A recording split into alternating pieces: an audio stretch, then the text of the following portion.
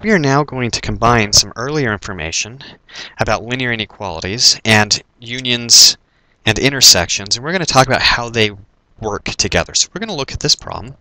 X is greater than or equal to 3, and y is less than or equal to 2x minus 1. So remember that we essentially treat these both as equations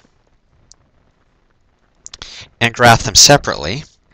And we figure out whether they're solid or dashed. In this case, this one's solid and this one's solid because of the or equals. So we're going to draw a line at x equals 3. It's a vertical line right here. And then we plug in 0 and we say, is 0 greater than or equal to 3? Since that's false, we shade away from the 0, 0 point. So if he had his way, he'd shade this region right here. But he's not the only one who decides the shading because of the and, so we also have to worry about this other line. So this one also solid, starts at minus 1, and has a slope of, oops, it starts at minus 1, and has a slope of 2. So up 2 over 1 all the way up, and down 2 back 1 all the way down. And then we draw the line. Solid again because of the or equals.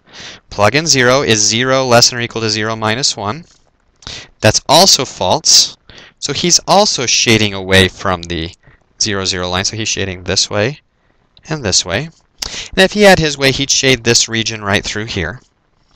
But what we care about is the and. Where do they both want to shade? And it has to be where they both want to shade, not just where one of them want to shade because of the and.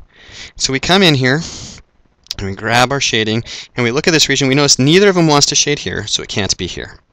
Only one of them, the x is greater than or equal to 3, wants to shade here. And only one of them, y is less than or equal to 2x minus 1, wants to shade here. The only region they both want to shade is this region right here. And so that becomes our correct shaded region, the purple. We don't want this one because it's only the green line that wants it, and we don't shade over here because it's only the blue line that wants it. The purple is our answer.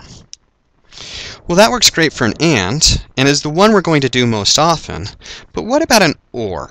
Suppose we have x plus 1/3 y is less than 6, or y is greater than or equal to minus 3. Again, we're going to pretend that these are equal signs. And I'm actually going to look at this first one a little bit differently.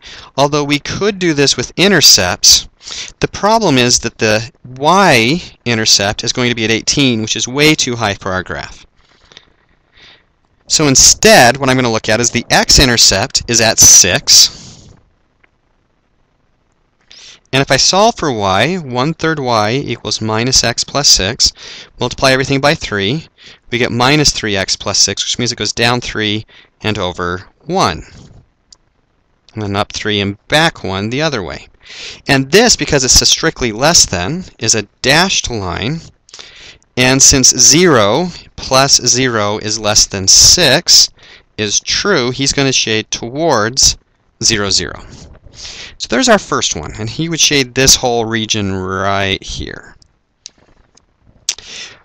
For our second one, we have y equals minus 3, so that's just at the minus 3 line. This one's solid